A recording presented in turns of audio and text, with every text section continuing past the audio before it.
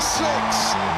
Superb from KL Rahul, one of the finest players in the modern game. Purely based on his style, where do you rank him on the list of the world's best batters? When it comes to style, KL Rahul's always been one of my favourite players I've actually ever watched. His skill, how effortlessly he just takes on fast bowling, spin. He's got all the shots in the book and he times the ball so beautifully.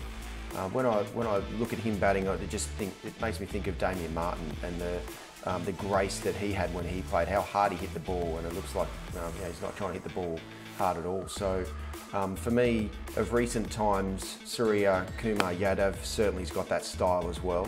And Bubba Azam, you can't go past him. But when it comes to KL Rahul, he's certainly just right up there with just ability to be able to take on the best bowlers in the world just with so much ease.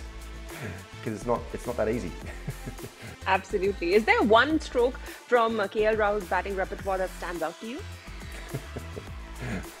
No, because they all do. That's the skill of this guy, is his ability to be able to hit the ball to all parts of the ground. That's why when he's going, up and going, you can't stop him. In all conditions, any types of bowling, he's so hard to stop because so stylishly, you can hit it all around the ground. If you bowl short and wide, or if you bowl slightly outside of stump, he can smash you through the offside. If you bowl a little bit straighter and a little bit shorter, he can smash it over the leg side as well. So every shot that he plays, that's why I've always loved watching him play, because just the beauty of what he does. And every time he goes out to bat, you always want him to be able to score runs because he's so pleasurable on the eye.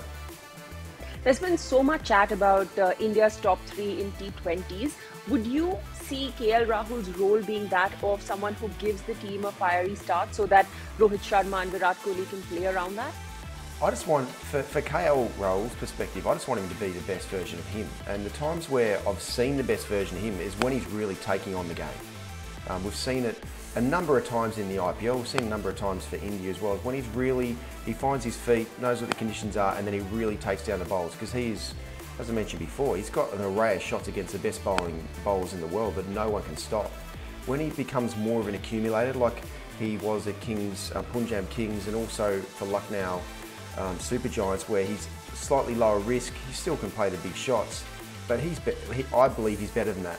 He can score so like 150, 160 strike rate against the best bowlers in the world, and then that would take a bit of pressure off Rohit Sharma, Virat Kohli as well. So for me, when KL Rahul is at his best, he's really taken the game on. He's not accumulating runs, he's just taking them down really from ball one, because that's the skill that he's got. Full marks to him for intent and skill, but he has been a part of the Indian setup for several years now. Do you think that there is another level that his batting can reach where he becomes the main man of this lineup?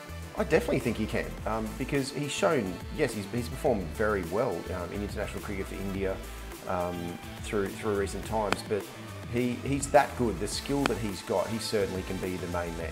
And he's only 30 as well. He's still got 3, 4, 5 years of his absolute prime at international level as well.